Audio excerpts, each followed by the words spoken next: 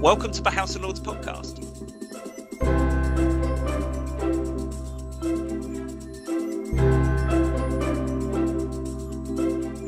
In this episode, we speak to Chloe Mawson, who is the Clerk Assistant for the House of Lords and the first woman to hold the role since it was created in the 1600s.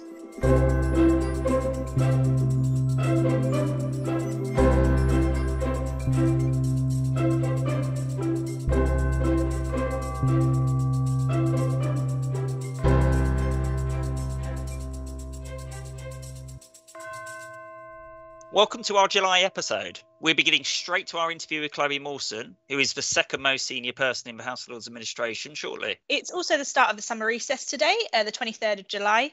It's been a busy end to the first part of this session with new reports from the Lords Economic Affairs Committee on the Bank of England's use of quantitative easing. We've also had the Communications and Digital Committee on freedom of expression online, and also the European Affairs Committee on the rights of citizens. Yes, you can read more about all of those reports at parliament.uk/Lords. It's also been a busy time in the Lords Chamber. So we've had 8 days of line-by-line checking of the Environment Bill at the Bills Committee stage, plus checks of bills on leasehold reform and animal sentience.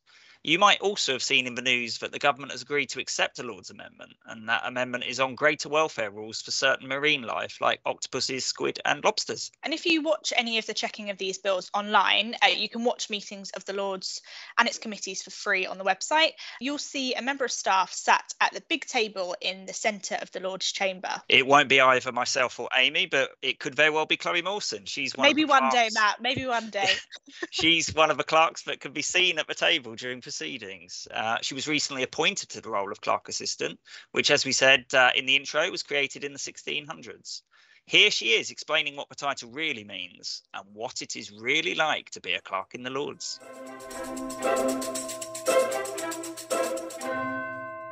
I'm Chloe Mawson. I am Clerk Assistant in the House of Lords. Chloe, welcome to the podcast. First up, could you tell us what the Clerk Assistant does? Absolutely. Clerk Assistant is a pretty uninformative job title, but I'm actually used to having a pretty uninformative job title, but because before I got this job, I was clerk of the journals, and clerk of the journals was a job that included many really interesting and important responsibilities. And about 2% of those was going anywhere near the journals. So even that wasn't a great job description. Clerk Assistant probably less so. I think the Clerk Assistant job title comes from the fact that the Clerk Assistant deputises for the Clerk of the Parliament, and it's been known as the Clerk Assistant since 1640s. Nowadays, the key aspects of the job that I've just taken over are ensuring the effective running of the Chamber and Grand Committee and Select Committees through leadership and oversight of the parliamentary services functions, which means that I manage the heads of office of the committee office, the legislation office, the journal office, Black Rod's office, the library and Hansard. Other things that I'm responsible for that I see as pretty key in this job include overseeing the development of procedural skills and knowledge in the House, both in terms of staff, but also in terms of training the deputies on the woolsack and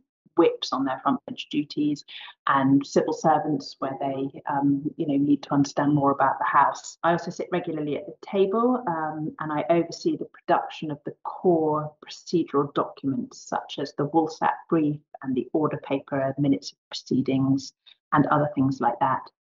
And then I think the final thing I would really emphasise is that I am co-owner with the Commons Clerk Assistant of the Independent Complaints and Grievance Scheme, and ensuring that that still relatively new scheme is a success for everybody in the parliamentary community. One of the things you mentioned was sitting at the table in the chamber of the House.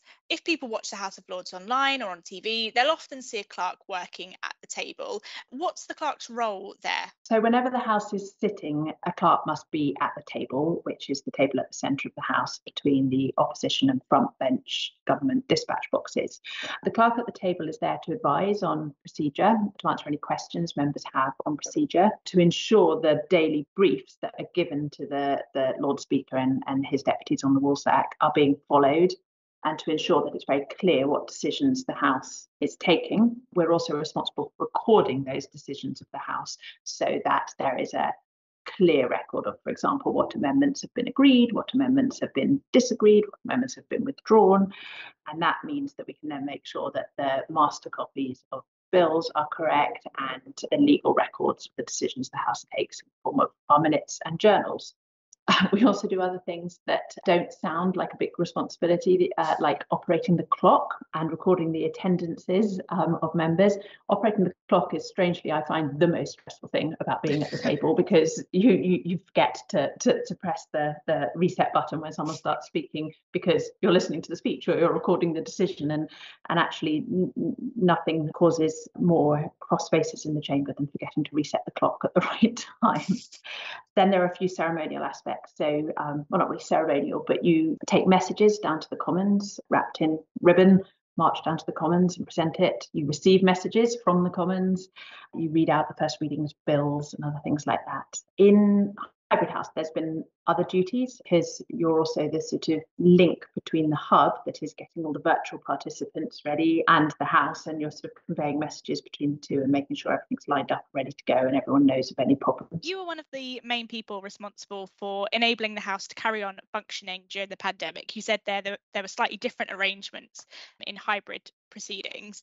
What was that like, having to so rapidly shift a long-standing institution to a whole new way of working? It was extraordinary. It was so different from anything I'd worked on before, because it suddenly seemed to happen so quickly. You know, first of all, you were just hearing on the news that there was this virus that, was not even in this country, and then, okay, it looked like it might be coming, and then, oh my gosh, it's here. We're all being, told to stay in our houses, and we've got to find a way for Parliament to operate at that point fully virtually, or as close to fully virtually as we could get. There were, of course, huge challenges in terms of working out both how the House could work, but actually legally what decisions could be taken in a virtual setting and what did actually require a formal sitting of the House, and also in terms of sort of developing the practical ways of doing that at extreme pace, when many staff were also juggling, whether it be homeschooling or supporting vulnerable friends and relatives. And, people were going through some of the most stressful periods of their life, totally away from work, and then having to deliver the most extreme changes that we've seen in this place for a long, long time. I think overall it was a really positive story, because it showed that we could pull together and work collaboratively and make things happen. And lots of members and staff, became much more digitally savvy and learned skills that will actually set us all in really good stead going forward. And, in terms of how we worked as an administration, it really opened up opportunities for staff who had not previously had opportunities to get involved with, how the chamber works and supporting, the core functions of the House. They, had many more opportunities to do that. We worked much more sort of collaboratively across the board, and that was really good. And I hope it's something that we can sort of build on even as we come out of Hybrid House. It's obviously been such a stressful period for everybody, but a silver lining, I suppose, it has really enabled that sort of rapid change that I don't think any of us could really have imagined before this. I mean, I don't think anyone would ever have thought we'd have been doing remote voting or anything like that in the House of Lords. If there hadn't been a pandemic and instead someone had said, let's explore remote voting, maybe we'll do some remote voting, it would have been a 2 to 3 year process, I expect, to get the funding in place, get the project structures in place, work out whether it was bicameral or not bicameral, get it prioritized against all our other priorities, make sure we have the right resources, consult members, and as it was, I think it was delivered in 6 or 7 weeks from the idea to delivery. You mentioned before that some decisions had to physically be made in the chamber. How exactly does that work? Are there sort of specific rules for what dictates what has to take place in the building itself? There aren't. When we were facing all these decisions as we designed the virtual House and then the Hybrid House in March and April last year, we had to try and decide what constitutes the House. The standing orders make it clear that the House can pass legislation and the House can make decisions, but what is the House? Nowhere really defines that. I mean, clearly you've got to have a quorum of members, but it doesn't have to be this chamber. The House has sat in other rooms, at different points in history. And, if we were to be subject to something happening terrible to the palace and we couldn't access the chamber. We have plans where Parliament can sit elsewhere.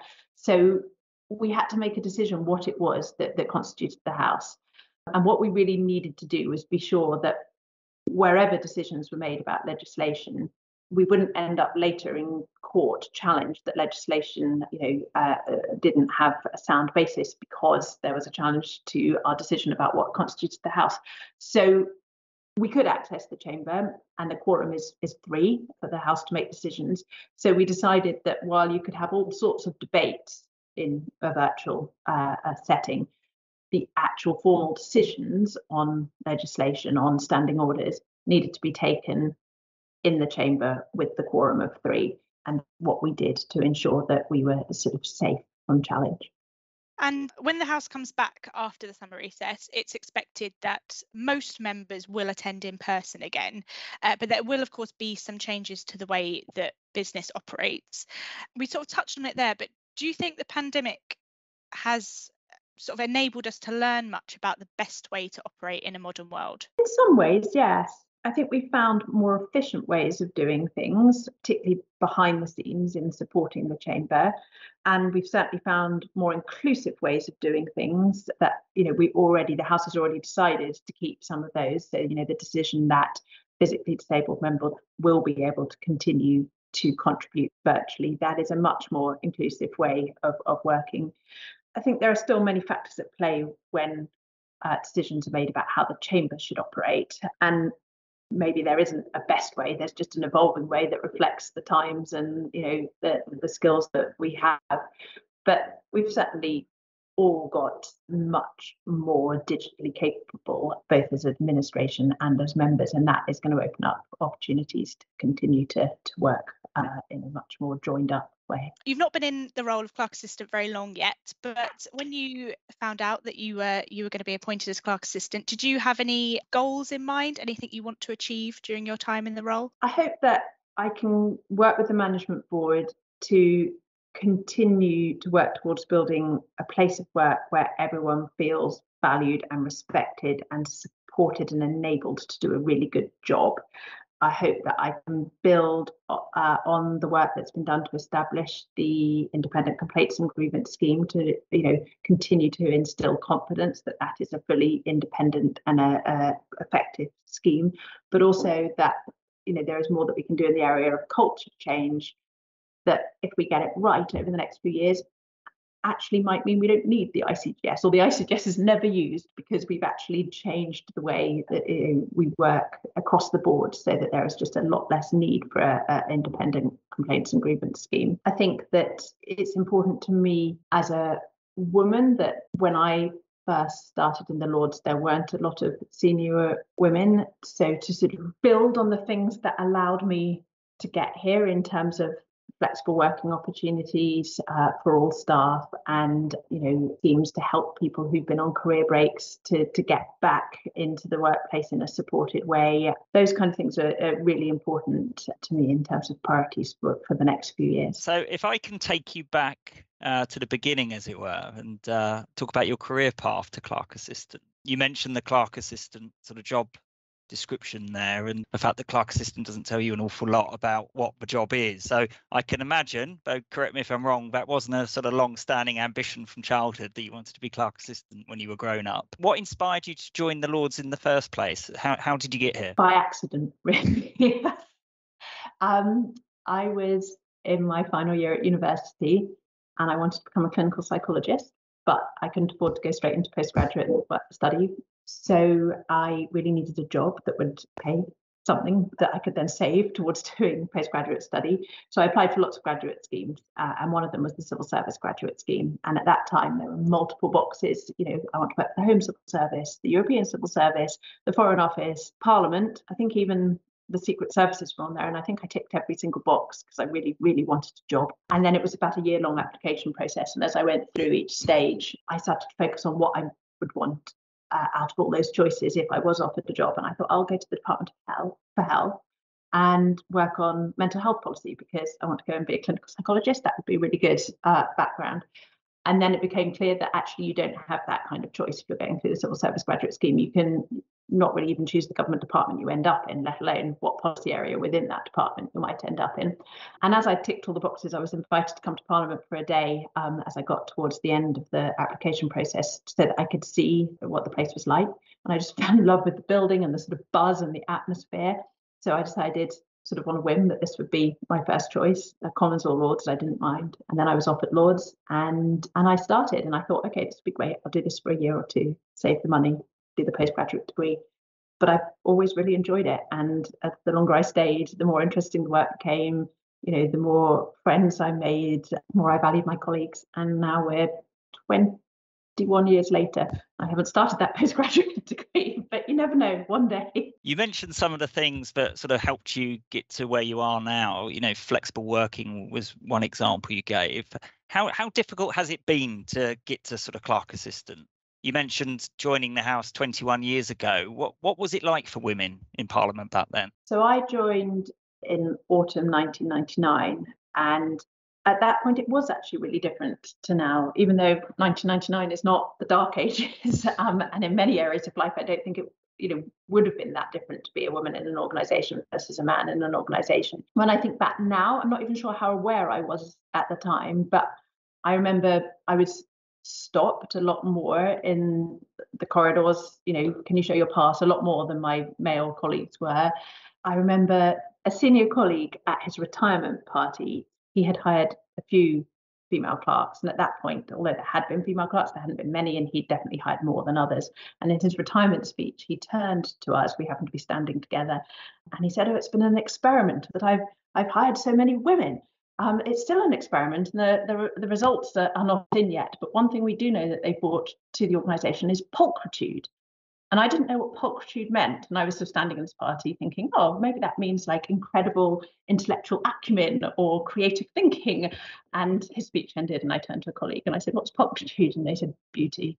The experiment's out, but he does at least know that you're a bit more attractive than the other people he could have hired." And I don't think that would happen now at all. Nobody would think it was okay to say that. But those kind of things happened. I remember when I had my second child, another long departed colleague said to me when I announced that I was pregnant, "Oh, with one child you can have a career and be a mother, but with two you'll probably find that you need to stay at home now." And again, you'd never get that now. And this is not that long ago. My second child is 12. So, there were certainly things like that I encountered. On the other hand, I had so many great opportunities here and so many fantastic managers who did encourage me, and I benefited from being able to work part-time, compressed hours, job share, you name it. I've tried it, and quite often they were things that hadn't been tried before, and I did have to sort of negotiate them and push them a little bit, but I was given them, and they allowed me to build my career and balance that with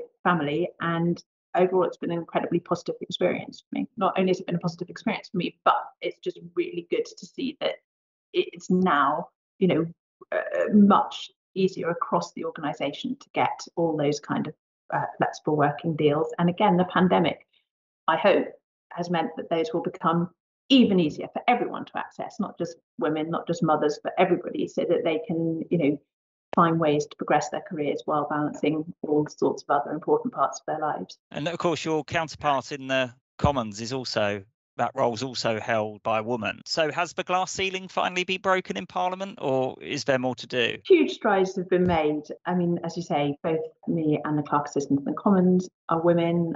Black Rod is a woman. Not too many years ago, there were no women at all on the Lords Management Board. Then we had our first woman, but it was through getting a non-executive. It wasn't, someone who worked here who'd managed to work their way up to management board level. But now we've got 5 women on the Lords Management Board. We're nearly at parity. So huge strides have been made. I think that, there is still more to do. We still have a significant gender pay gap that needs to be addressed. And I worry that in general, not just in the Lords, but across the working world, COVID has put a sharper focus on gender inequality. And women are more likely to have to, or have been more likely throughout the pandemic, to have to sort of adjust their working hours because of, lack of childcare support and lack of consistent schooling. And so the flexible working that we have been able to all explore during the pandemic, I think will be key for women going forward, because it allows people to balance paid and unpaid work in a way that works for them.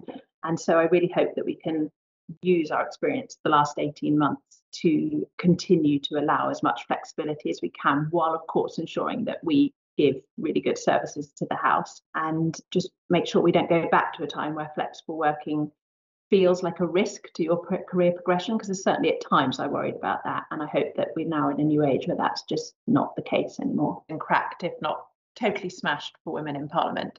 There are still other glass ceilings, and there's a lot of work we need to do to make the same progress, for example, for colleagues from BAME backgrounds, as we have made for our female colleagues over the last few years.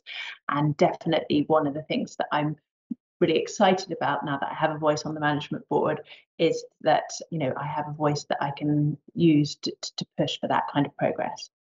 Chloe, your husband is a clerk in the Commons. Is there much inter-house rivalry? If there isn't, this is a time to stoke some, I think. So go ahead. I don't think there is a huge amount of inter-house rivalry. I mean, there's a bit of sort of, gentle ribbing when one of us feels that our house has done something particularly noteworthy.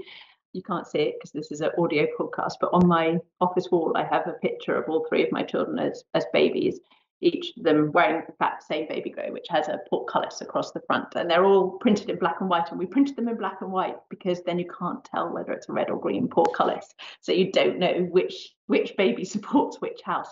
But I have to say, because I knew you were going to ask this question, I did ask my children over breakfast this morning if they could work for the Commons or the Lords, which they would work for. And the two youngest said the Lords, mainly because there's more gold, and the oldest said the Commons. So that was where they'd ended up, having watched us for their whole lives. And probably understanding financial privilege as well. I'm sure she was massively driven by the desire. I've got a very twisted sense of what young people know and feel about Parliament, haven't I? I think anyway, even my nearly 15-year-old child with, one Commons clerk parent and one's Lord's clerk parent, and multiple visits to Parliament and all these things, could not tell you about financial privilege. So I'm sorry to disappoint you. Don't worry, I'll be teaching one of the Purvis clan all about it when they're listening to me finally. Final question. What's your most memorable or favourite moment from your time working at the House so far? So many. I mean, I've worked here for 21 years. As I've said, I've made so many friends. I've learned so much from colleagues and from members. I met my husband here, I christened my kids in the chapel. I used the nursery for childcare. I've got so many memories that I sort of cherish from the last 21 years. I think work-wise, there's always a buzz when you are closely involved with advising at pace when things are developing that are in the national news agenda, and you feel a real sort of buzz, or I certainly get a real buzz from that. And there's been a lot of that over the last few years, around passage of Brexit legislation or the 2019 prorogation. You see all the cameras rolling and the protesters shouting, and you're running around, and you just, there's a lot of adrenaline, and it's great. I've worked on some really big events in Westminster Hall that I have always found really exciting, like in terms of the addresses, whether that be from the Queen or the Pope or Obama or others. I've really enjoyed working on all those and seeing all those people. I think on committees, you learn so much when you're a committee clerk running inquiries in depth in areas you've never thought about before, and suddenly you become, an incredible expert in that area for a few months. And of course, sometimes committee visits make really good memories. I think my favourite committee visit memory was a visit with the Communications Committee, at that point chaired by Lord Fowler before he became Lord Speaker, and we were looking into the ownership of the news and the influence that owners of news organisations have over their editors. And we met Rupert Murdoch long before the Commons Committee met him in the big high-profile evidence session in Portcullis House. We met him in New York, and we also went to the Washington Post, and we're sitting down with the editor of the Washington Post to talk about the future of investment journalism and lots of important things like that, when he told us that Brad Pitt was in the newsroom and was about to have a tour of the newsroom, and would we like to join Brad Pitt on the tour? And the chair said, no, we've got to get on with this conversation. So I never got to do the Brad Pitt newsroom tour, which is a huge sadness. So that would have been my favourite memory, but I didn't get to live it. I'm not sure we can top that, really. One final thing, actually, I was going to add as you were talking there. about knowledge and sitting on committees and learning so much. Of course, a former clerk of the Parliament's won Mastermind some years back. Do all clerks make brilliant quizzes? If they do, then I'm not a proper clerk because I'm terrible at quizzes. And in fact, my absolute nightmare would be going on to a quiz, in public, especially on television, like Mastermind, and in the general knowledge round being asked something about Parliament and then not being able to answer it and being discovered as some massive fraud. So you will never see me on Mastermind or, in fact, at any quiz whatsoever because I'm not very good at them. On the other hand, my husband is. So maybe Commons colleagues are good at quizzes. I don't know. Well, Chloe, thank you very much. That was brilliant. Thanks for joining us on the podcast. Thank you very much for having me. I really enjoy listening to the podcast. So it's an honour to actually be invited to come and talk to you all.